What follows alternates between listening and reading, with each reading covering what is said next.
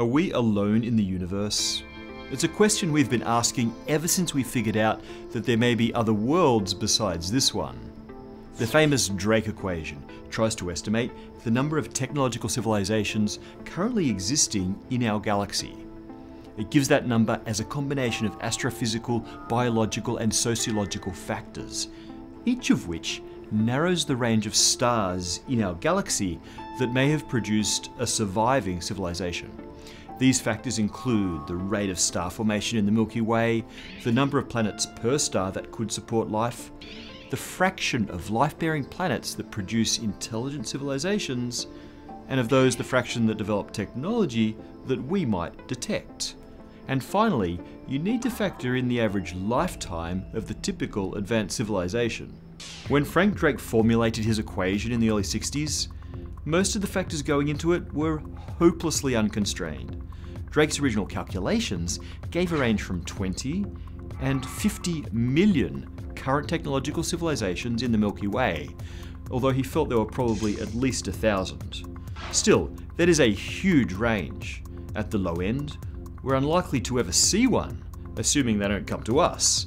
And at the high end, there should be civilizations within 100 light years, which may have detected our own radio transmissions by now. In the last 50 years, we've learned a lot more about some of Drake's factors. There's some progress with the biological factors as we push the fossil record back closer and closer to the formation of the Earth, and we see just how quickly life arose here. We also have a slightly better understanding of abiogenesis, the initial evolution of life, and perhaps even the subsequent evolution of intelligence, although these are still a long way off giving us hard numbers. The sociological factors, and in particular the average lifespan of a technological civilization, are still the subject of wild guesswork. The area where we've made the most progress is in the astrophysical factors. We now have a very good idea of how many planets there are in the Milky Way that could potentially support life. The Kepler mission allowed us to estimate that our galaxy boasts something like 40 billion terrestrial planets in the Goldilocks zone of their parent star. So, 40 billion rocky worlds capable of supporting liquid water, which may be an essential ingredient for life. We call these habitable planets, although we have no idea how many are inhabited. Around 11 billion of those are Earth-like planets around Sun-like stars. With such a tight constraint on the astrophysics, but with the other factors being pretty hopeless, some researchers have decided to reframe the Drake equation. Astrophysicists Adam Frank and Woodruff Sullivan asked a different question. Instead of figuring out the number of technological civilizations still existing in the Milky Way, they asked the following.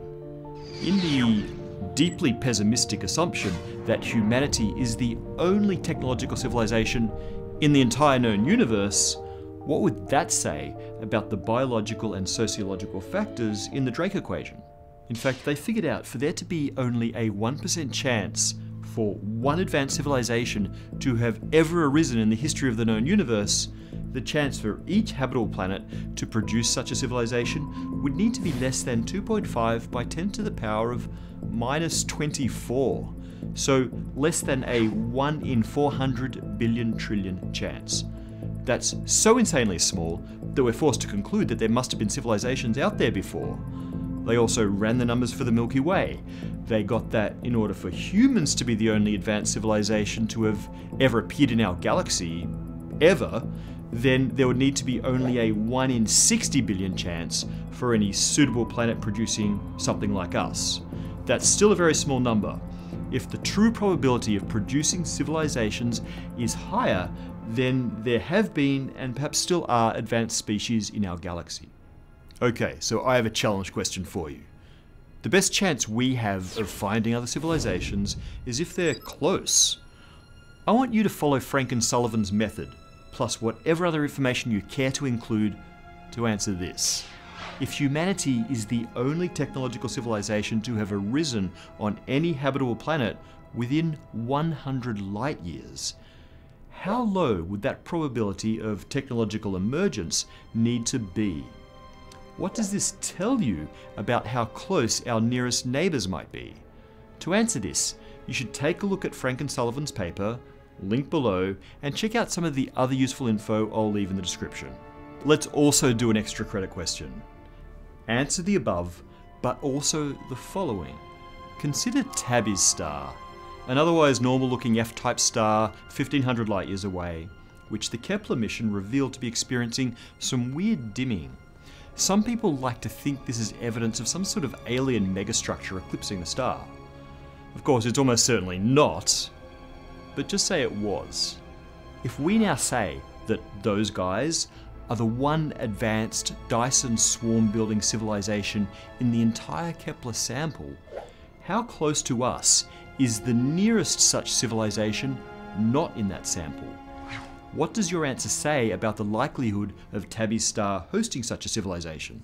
Submit your answers with full work to pbsspacetime@gmail.com within 2 weeks of release of this video for a chance to win a Spacetime t-shirt. Make sure you use the subject line Galactic Civilization Challenge to be in the running, because we filter by subject line. See you next week for a new episode of Spacetime.